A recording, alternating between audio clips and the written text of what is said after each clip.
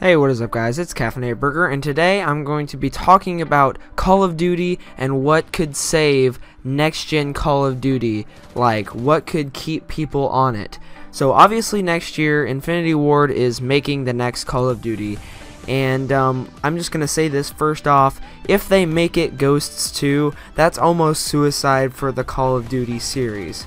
I've heard the rumors about it being Bloodlines, and I don't know if that's true or not, but if they call it Ghost 2, I feel like tons and tons of people are not going to want to do it. Also, they need to not make it for last-gen consoles. If they make it for last-gen consoles, that's just encouraging the idea of people to not upgrade to the PS4 and Xbox One because they think they can keep getting the games. I understand some people have financial problems, but then the people who want to stay on there because of the older games will keep doing so until eventually it's off. That's what I want to talk about today, though, is people on the last-gen consoles. Now, last year, Advanced Warfare was taken very, very poorly. Not a lot of people liked Advanced Warfare. I don't know, I was just kind of, I was alright with it, but it was not my favorite at all. So, when people don't like a Call of Duty or they get tired of it, they seem to go back to old Call of Duties such as classics like their favorites like Black Ops 1, Black Ops 2, Modern Warfare 2, COD 4, MW3. They go back to those games.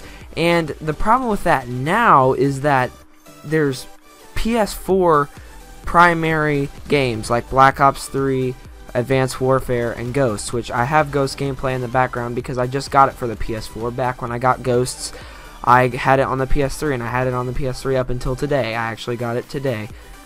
So that's the problem, is they need to remaster the old gen Call of Duties.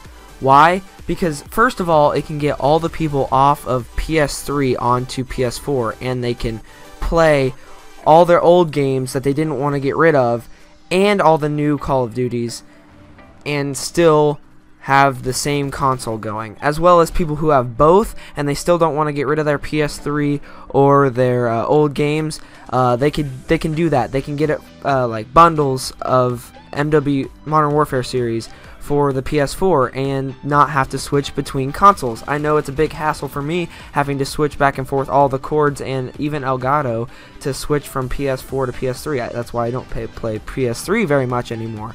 I would like to go back and play those old COD games, but it's very complicated to do so. So if they did that, that could potentially save the Call of Duty community. Not necessarily the next games, but it will keep Call of Duty getting money and Activision getting support from Call of Duty if they make these games for the PS4. Like I said, with bundles, they can make a World at War and the 2 Black Ops bundles, as well as they can make a Modern Warfare series bundles. And I don't know about COD 1, 2, and 3. I never really played them or ever have, but they could even do that with those.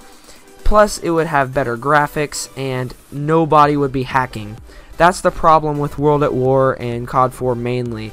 Everybody seems to be hacking, and I couldn't get in a hacked lobby, or I could not get in a non-hacked lobby in COD 4, and it was bothering me because I wanted to play an actual real game of Modern Warfare. So it really would help that too, because nobody would be hacking the new remastered games, at least not right away. So that's what I think could save the Call of Duty community, other than Infinity Ward's next game not being bad or being named Ghosts 2. So, hope you guys did enjoy that video. If you did, be sure to leave a like, comment down below what your thoughts are on this subject, and subscribe for more videos. It's been Caffeinated Burger, and I'll see you all in the next video.